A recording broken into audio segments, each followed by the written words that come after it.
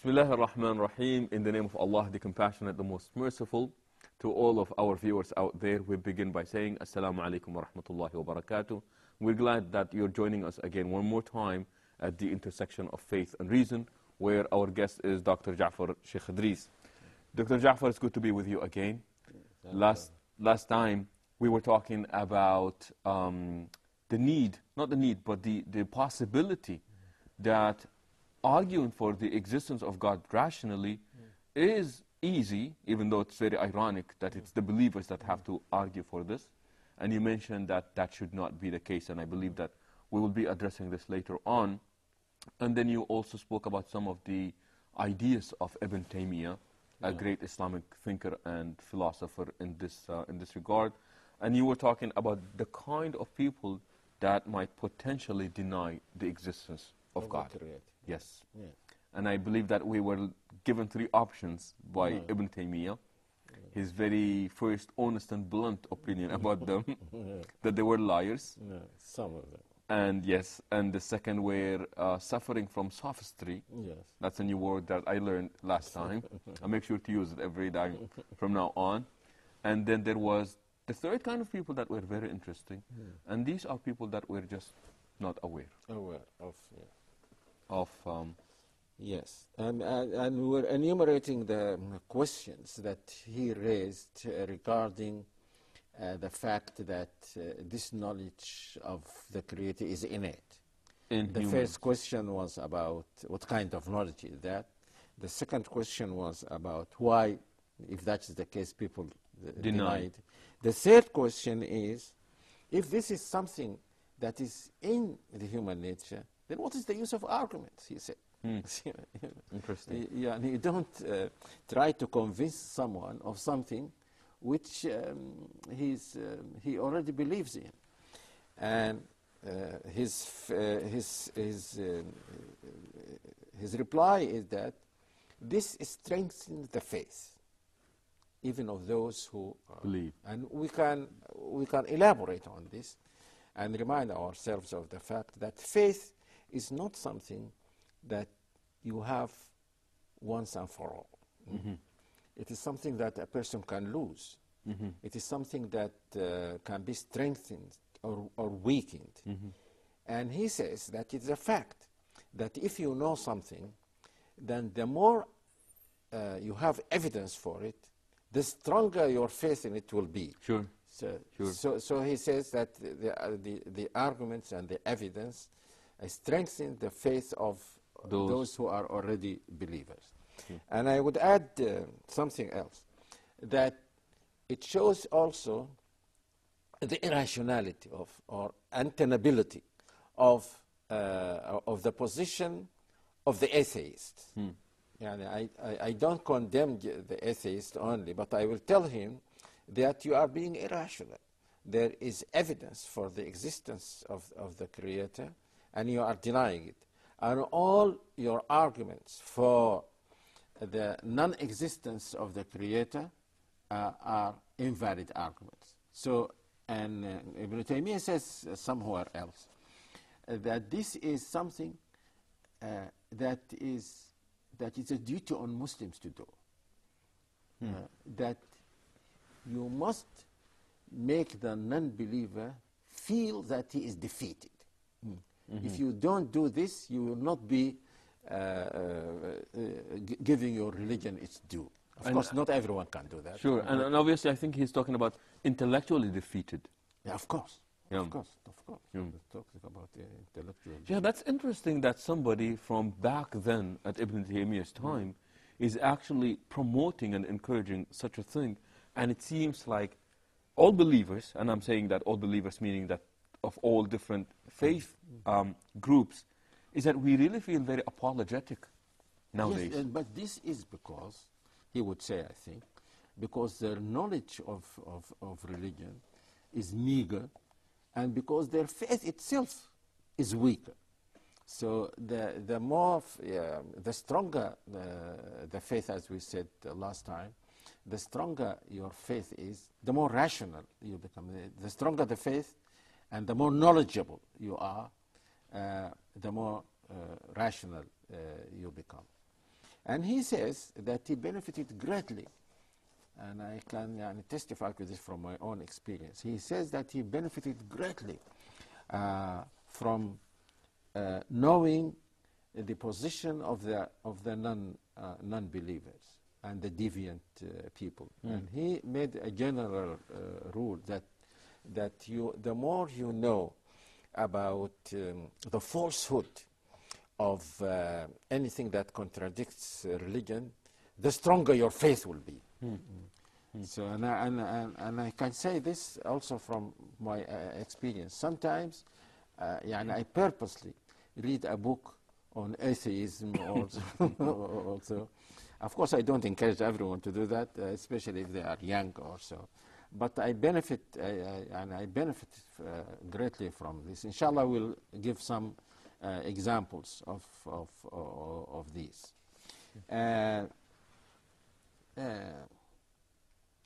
Now, he says that the fundamental thing is what we have said. And this is the reason, in fact, why people believe.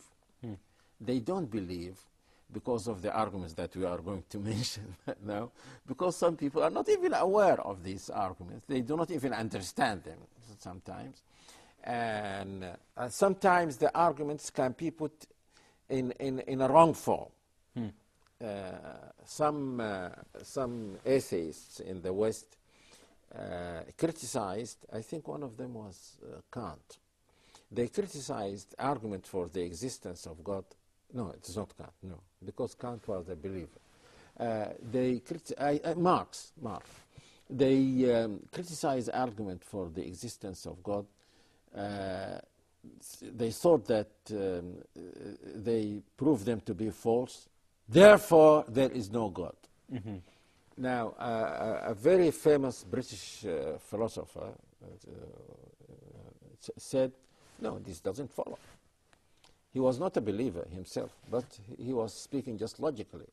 He said that the arguments can be false, but still God exists. Sure. Because you can give a false argument for the existence of something which in fact exists, but not for the arguments or the evidence that you mentioned. So we want to emphasize this fact. We are not saying this. We are not claiming that any person who doesn't understand these kinds of arguments in the elaborate way which we might resort to is not a believer. The belief is based primarily on that on that innate nature that is in humanity.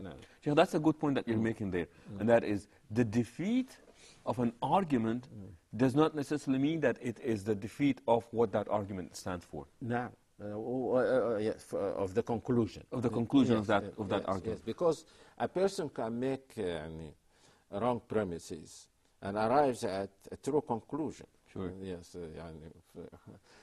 So the fact that his argument is false doesn't mean that the conclusion is false. Right. I got you. Now, he says that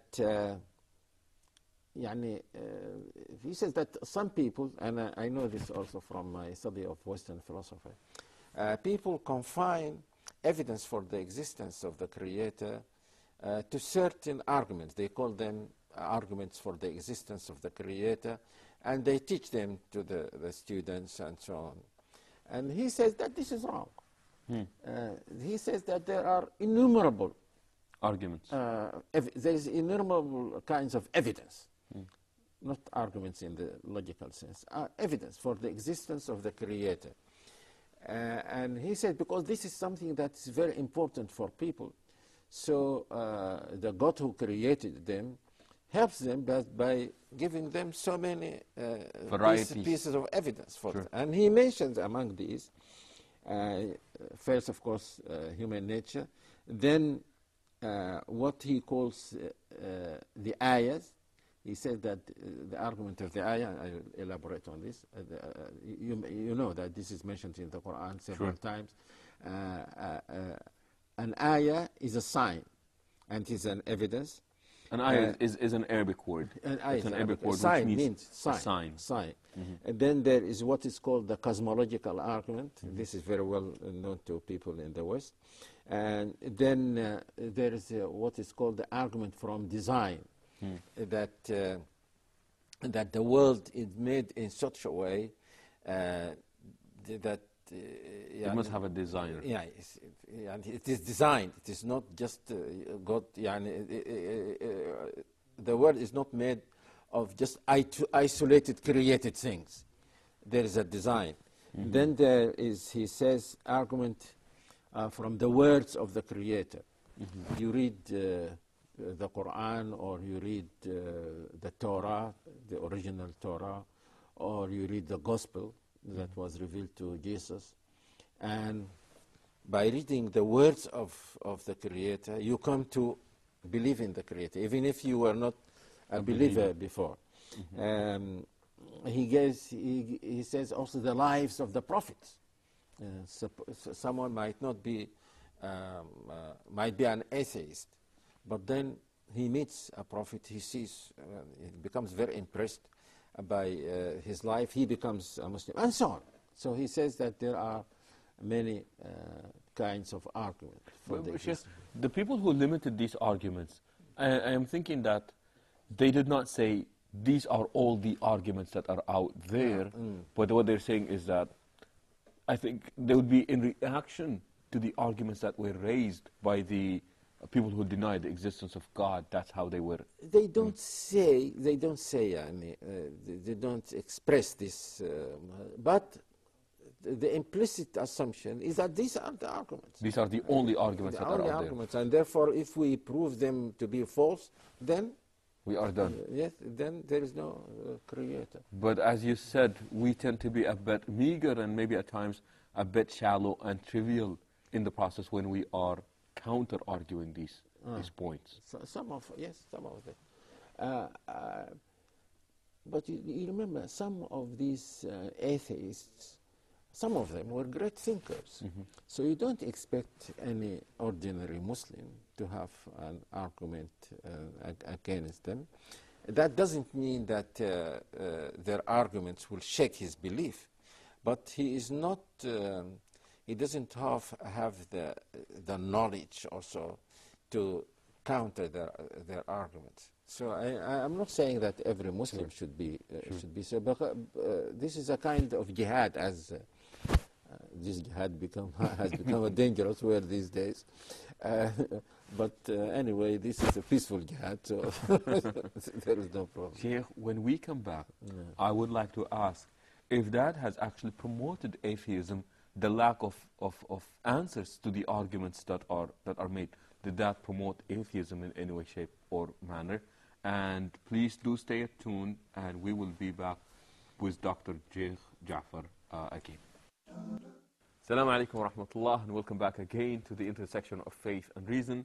If you're just joining us, our guest is Dr. Jafar Idris, and we are generally speaking about the relationship between faith and reason, and particularly at this point we're talking about the evidence for the rational evidence for the existence of God. And Sheikh, I believe you mentioned them in summary. Yes. And I believe we're going to talk about each one of them at this point. We said the first evidence is the innate knowledge.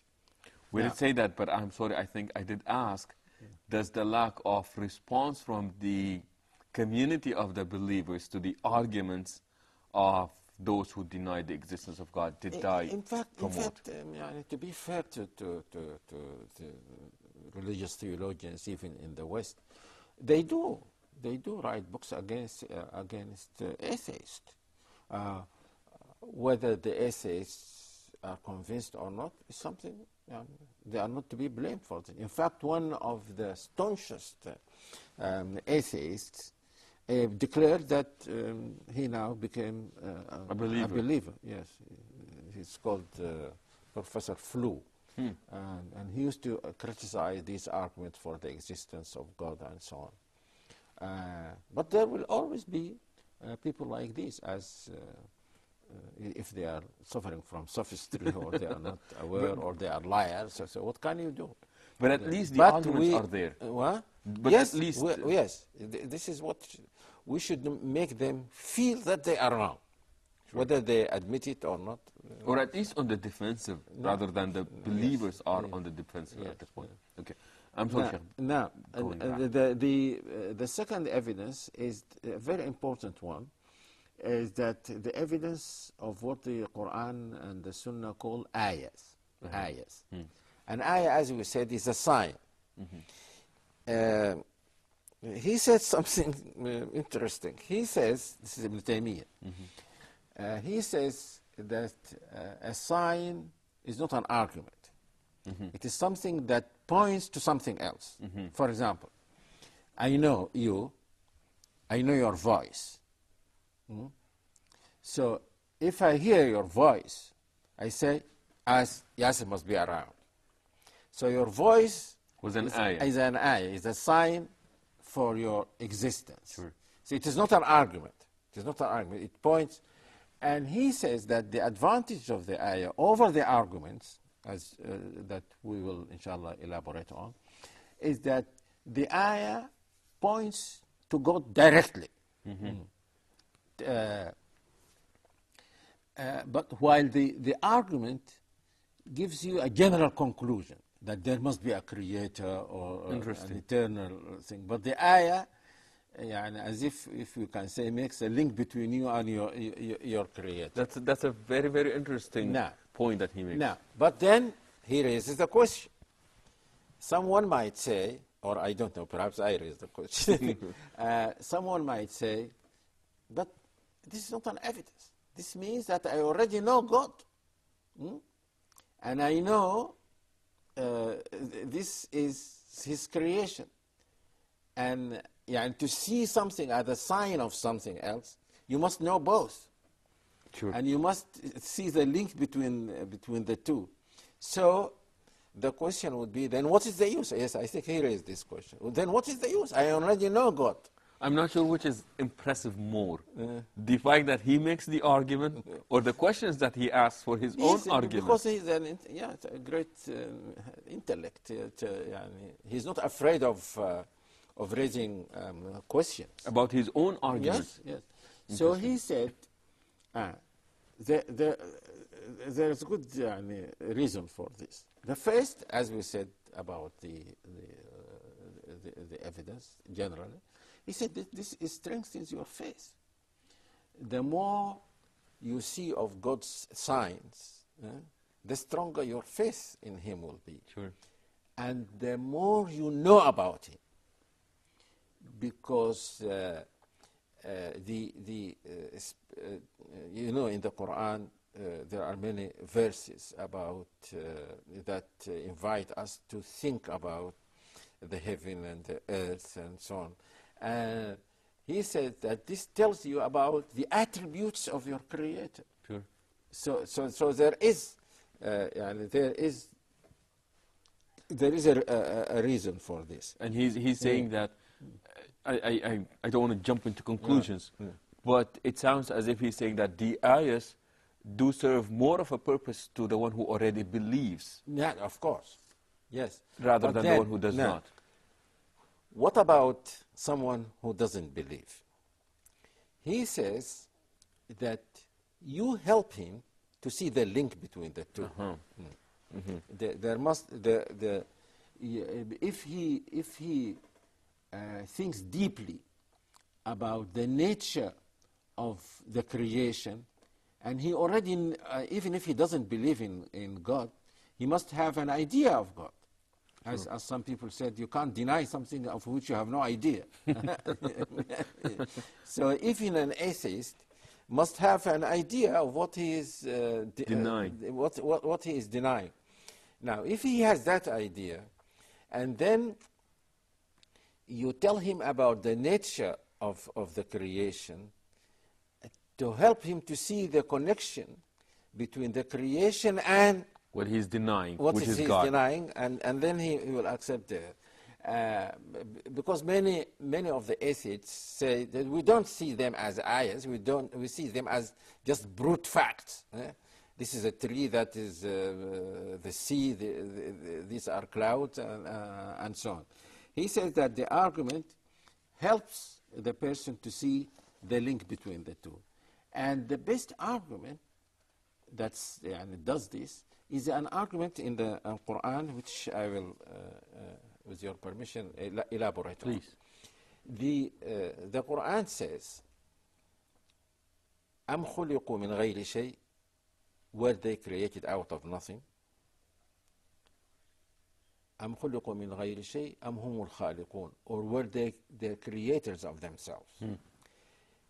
This means that the Quran is not assuming the non-existence of the Creator, as some of the arguments do. It is assuming that there is a Creator. And it tells the person who denies the existence of the Creator, then what is the alternative? If there is no Creator, then how did you come to be? And that will be the first part of the verse. أَمْ خُلِقُوا مِنْ غَيْرِ شَيْءٍ. Yes. Where did you come from? And whenever the Quran asks a rhetorical question, this means that the answer is well known to a rational person. أَمْ خُلِقُوا مِنْ غَيْرِ شَيْءٍ, did you come from nothing? Any rational person with a little reflection would say, no. Well, nothing comes from nothing. No. أَمْ هُمُ الْخَالِقُونَ, are you the creators of yourself? Again, with a little reflection, one can see that a thing doesn't create itself. Sure. Because to create, it must be there. Sure. But if it is there, it is not. It is already created. So to say that something creates itself is a contradiction in terms. Sure. You assume the thing to exist, and you assume it not to exist at the same time. And any rational person, whether a layman or someone with big intellect, can see that this cannot be the case. So this is the Quranic argument for against atheists. This is one of the arguments, and it is a very famous one. Many of our theologians elaborated on it, and it is better than the arguments that we will mention inshallah about what is called the cosmology. Sheikh, yes. Please, I'm sorry, but there is no third alternative mentioned in the verse. Because there is no third alternative. The third alternative is that it must be created by that is assumed. And that is left unsaid. Yeah, but it's assumed. It is.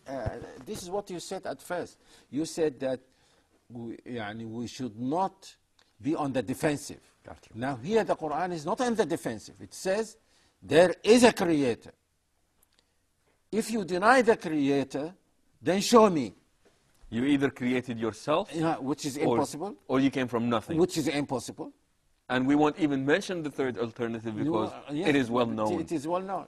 Nice. So this is the Quran. For some time, I thought that this was like the cosmological argument that starts by assuming that there is no creator and then proving the existence of the creator. But then I discovered that I was mistaken. In fact, the assumption is that there is a creator. Let's prove otherwise. Yes. So nice. The onus of proof is on you who deny the existence of the creator. And that's what the Quran is promoting at this point. And I tell you something interesting. Inshallah, I will give some evidence for this if we continue this discussion. I looked into the arguments of the atheists, contemporary arguments, and I found that most of them had to resort to one of these two.